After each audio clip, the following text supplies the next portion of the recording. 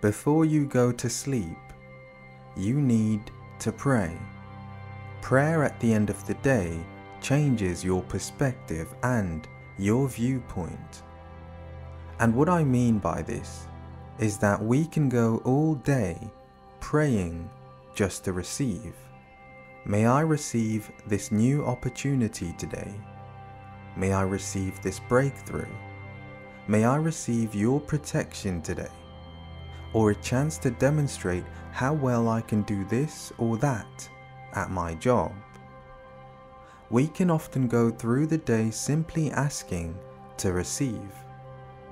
But at the end of the day, how many of us go down on our knees and earnestly say thank you?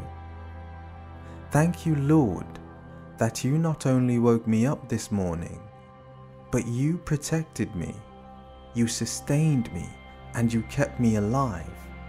How many of us take the time out to say thank you, Lord Jesus? I have gone through the day unharmed. I am safe. I am fed, and my family is well. I urge you to count your blessings.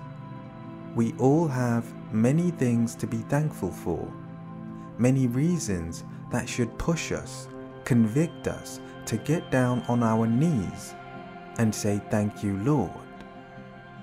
Now there is a second part to this. As we go to sleep, we are effectively going into the unknown. Sleep is necessary for the body, and so a lot of biological changes take place as you fall asleep. Your breathing slows down. Your heart rate slows, your muscles relax. All of these are physical changes. But in the spiritual realm, nothing stops simply because you've gone to sleep. That's why some people are attacked by nightmares or experience sleep paralysis. All of these are spiritual attacks. So as believers, who are aware that we have an enemy who does not play fair, an enemy who takes anything and everything to his advantage, we need to pray before we sleep, so that we not only thank God for his faithfulness, but also that we may be covered by the precious blood of Jesus Christ, so that we may be kept and wrapped up in his loving arms, so that we may experience peace, so that his presence might be in and around our homes. We should be praying as individuals, as couples, as families before we sleep, because quite simply put, we all need Jesus. We need God, and we can't guard ourselves while we sleep. Only he can. And so with this understanding, let us pray.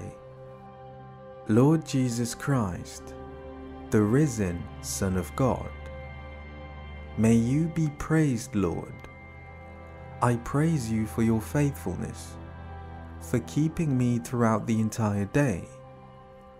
I praise you for strengthening me in all that I did today, Father. All the glory belongs to you. I praise you because in Isaiah 45 verse 5, your word says, I am the Lord, and there is no other. There is no God besides me. I will gird you, though you have not known me. There is no other but you, Lord Jesus. There is no other who is like you, Father. None who is even close to you or can even be compared to you. Father, I pray for every man, woman, boy or girl who is in agreement with me right now. I speak upon their life your word in Proverbs chapter 3 verse 24, which says, when you lie down, you will not be afraid. When you lie down, your sleep will be sweet. I pray for each person listening, and I say to you in the name of Jesus Christ and according to God's word, when you lie down, you will not be afraid. When you lie down, your sleep will be sweet. When you lie down, the presence of the Lord shall be wrapped around you, around your family. When you lie down, God's angels will guard your home. The Holy Spirit will minister to you, to your soul, to your spirit, and to your heart.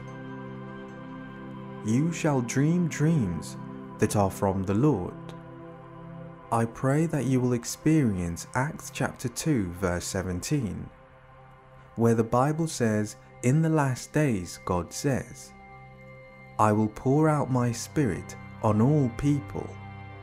Your sons and daughters will prophesy. Your young men will see visions. Your old men will dream dreams. I thank you, Lord, for your word, and let this be true for us, King Jesus. Pour your spirit out on us, on our homes, on our families.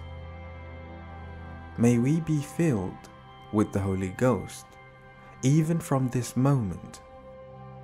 May your word be fulfilled, Lord, and may our hearts be open to receive the Holy Spirit.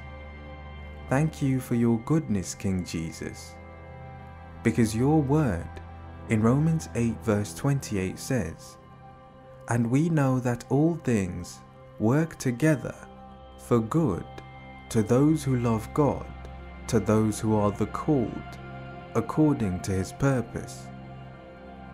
As we sleep tonight, I declare that all things are working for our good because we love God. All things are working for our good as children of the Most High God. Lord, may you protect us. May you be our defender. Your word in Romans 8 verse 31 says, what then shall we say to these things? If God is for us, who can be against us? Be glorified, Lord, because you are all powerful, all knowing. If you are on our side, the devil is no match for us. Every ruler of wickedness is destroyed. Every demon is cast out and hell is defeated, because the Almighty God, the one true King, the Alpha and the Omega, Jesus Christ, is with us. And so I declare, Romans 8 verse 37, yet in all these things we are more than conquerors through him who loved us. Thank you for your love. Your love is the reason that I am more than a conqueror. It's the reason why I can overcome.